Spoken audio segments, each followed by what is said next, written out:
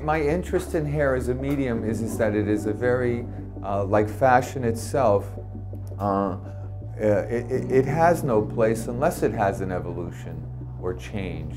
So, you know, I'm a person that, as you can see just by the looks of this room, can go to the boundaries of something quite quickly. So I need something that basically has no top, you see. So I already know that there'll never be a moment that I can say, wow, you know, I'm finished and what's next?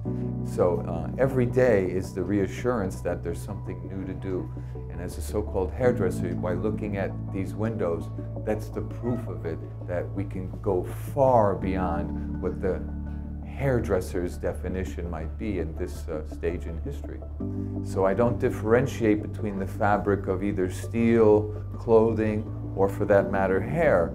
So I think that's also been the success of the evolution of my profession, and going back to, once again, trying to bend that hair into a type of material that becomes a different type of matter for the art of hairdressing itself.